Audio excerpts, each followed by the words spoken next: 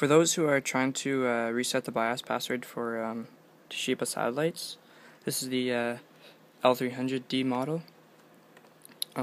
It's pretty simple. This had one, so I went underneath, removed the cover for the RAM,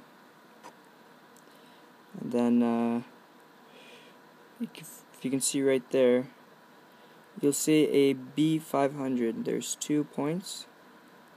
And you go ahead and make a jumper cable out of wire or anything, and short those two connections right there. If you can see it, can't really point at it, but short them out while you have the battery out and the hard drive. Keep one stick of RAM in, and then while you're shorting it out, turn the computer on. Wait for the boot logo to load up to Toshiba, and then it should disappear, and then it should reset your BIOS.